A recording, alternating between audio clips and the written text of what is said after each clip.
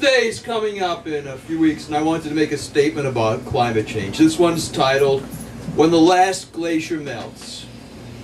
When the anti-science hacks get their way, and our Congress defunds the EPA, who then will be watching over the flock? What's going to become of the third rock? When loud cries of outrage are not voiced then, will the opportunity come again, or will it be too late as time passes? Will the do-gooders get off their asses? When climate change finally takes its toll, will the deniers still espouse clean coal? Will they urge us to dig a deeper hole? Will we be wise to their sinister goal? When there are no more polar bears, good God, except for the Inuit, who'll find it odd?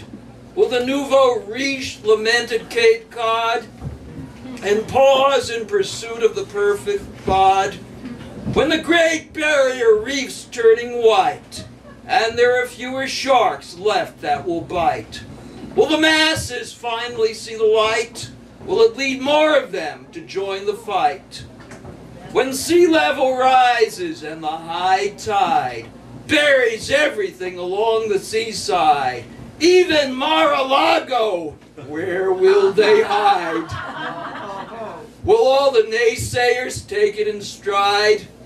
When lakes and rivers begin to die out due to the acid rain and prolonged drought, will there be any shadow of a doubt when the question's asked why there are no trout? When there are more tornadoes, hurricanes, blizzards, tsunamis, and torrential rains, will the hypocrites believe what they see, or will they shut their eyes and let it be? When mosquito-borne illnesses mushroom and unthinkable epidemics loom, will the know-nothings once again pooh-pooh the dangers, insisting it's all untrue? When the conspiracists run out of lies, excuses, distortions, and alibis to cover up our planet's demise, will anyone be taken by surprise? When the last glacier melts, what can be said? Afterwards, will mankind be seeing red? Will the green movement finally be dead? What will do-gooders latch onto instead? Wow. Thank you.